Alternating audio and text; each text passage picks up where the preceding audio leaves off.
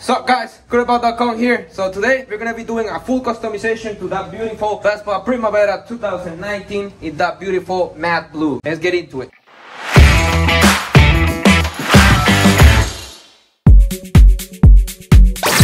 Got all the parts here laid down in the ground so you can see all the stuff we're gonna be installing in this bike. We got from the wheels to the exhaust wrap, brake line, floor rack, RPM meter, headlight rim, key covers and key chains. That's the shock raiser, front fork covers, fan covers. We got the carbon fiber engine cover, the CNC foot rest, the wheel cap, back hood for the seat. We got the tail light, all the badges. So we're gonna choose from all these options as well as the valve caps. We got fuel cap, key rings, plate enlargement. We got the rubber pieces for the fuel tank too, the brake levers, the protectors for the handlebar, more keychains, front fork covers too. We got also the black version of the emblems, a sprint for the exhaust, dipsticks, nice selection of grips, bar and mirror. We got the exhaust carbon fiber cover, the CVT carbon fiber cover. We got this beautiful VRX Dual Exhaust seat covers. We got the glove box compartment organizer cover too, and the beautiful carbon fiber fender. Look at that beautiful thing.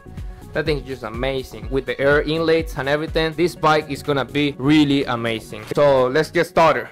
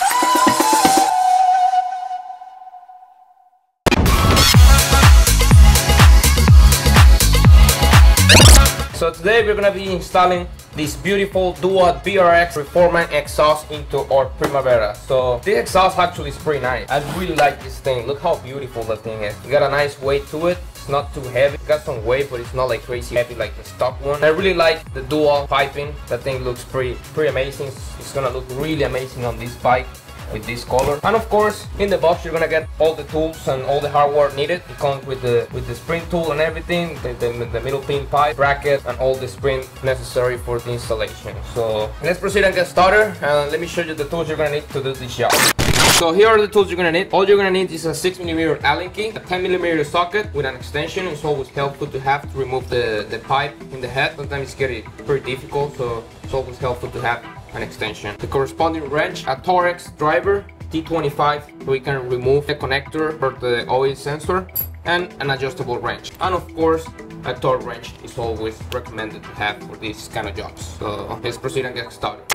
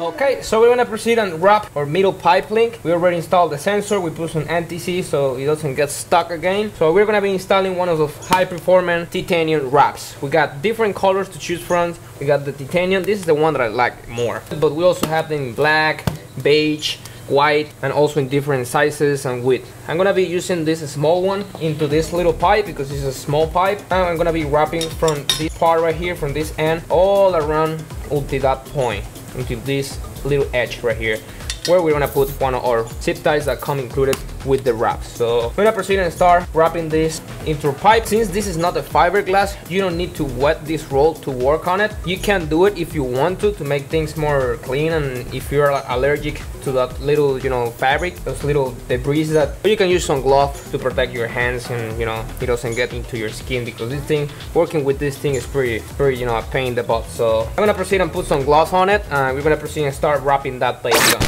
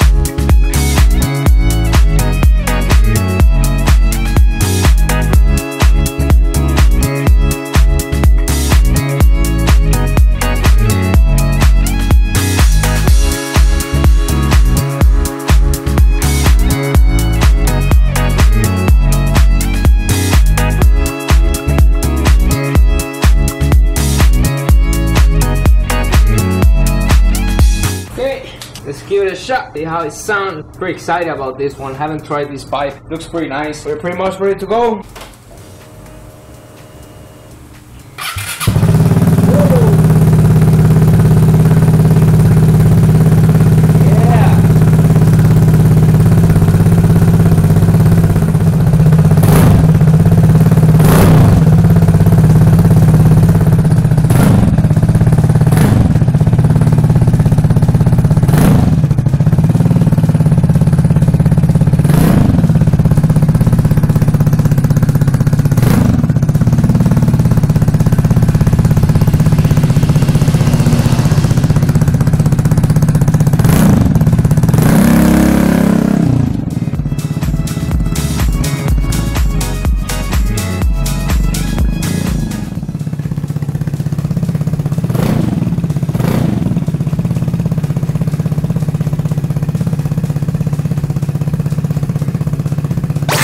Within the first rise, you're gonna experience a lot of smoke like I'm experiencing right now. That's because it's just burning all the residues, mostly from the exhaust wrap and also from the exhaust in the inside, all the fiberglass and all the debris and residues from the factory that are gonna be burning off, and it's gonna be producing a lot of smoke just within the first rise. So that's completely normal. Don't worry about it, and just let everything burn and ride it as much as you can within the first rise, and then just come back and retorque all the bolts and check everything is nice and connected, and you should be good to go.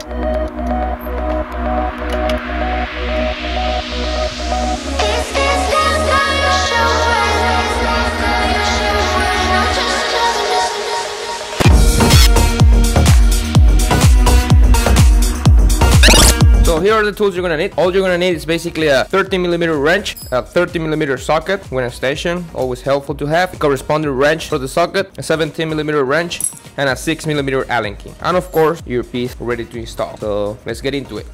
Okay, so the first thing you want to do is you want to remove your shock from the actual mounting piece. So you want to grab your 30mm socket and use a 17mm wrench. There is a nut here in the back. You want to go ahead and place that in there. That's gonna happen, don't worry about it. Then it's gonna tend to fold like that. Just be careful, you don't want to drop your scooter. So the next thing you want to do is you want to remove this piece from there. You're gonna grab your 6mm Allen key, and there's actually a 30mm knot here in the back that you also want to grab with your wrench and proceed to remove that.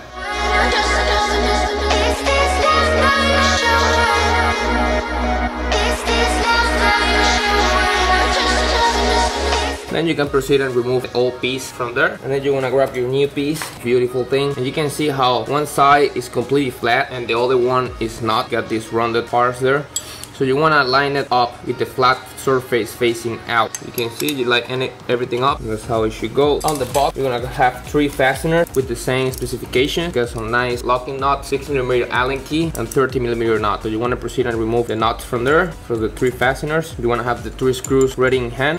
You want to grab your piece and you want to slide the first screw here. Then you can grab your next piece and face this rounder part inside the same way but in the opposite direction.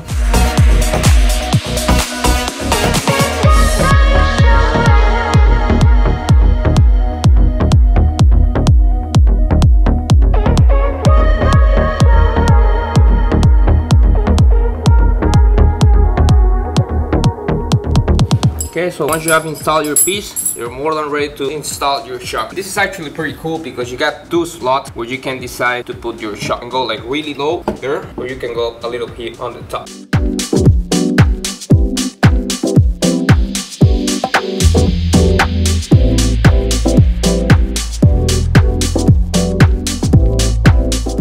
And that's it.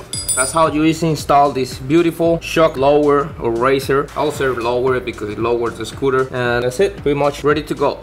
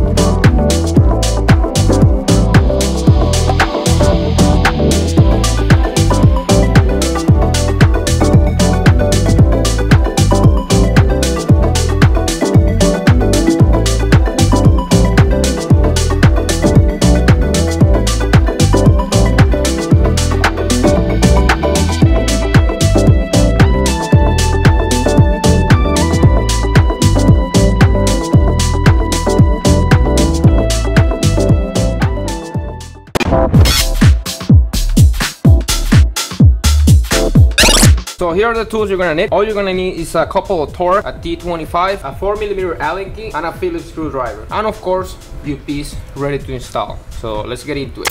So on the box, all you're gonna get is the actual piece with all the hardware included. It comes with the screws that you're gonna need for the installation, which are the same as the one we have here, but this one are slightly longer so we can hold our piece firmly into the scooter. So, and of course it comes very well packaged, beautiful CNC machine made foot rest with this amazing system. They work pretty nice and they're pretty well done. So we're gonna be installing these babies into the Primavera. They also work for the Sprint. Very nice looking footrest. Of course we have them in different colors. You can check them out at thescooterbelt.com. So let's proceed and install these babies in and remove this ugly plastic uncomfortable footrest of this scooter. So let's get into it.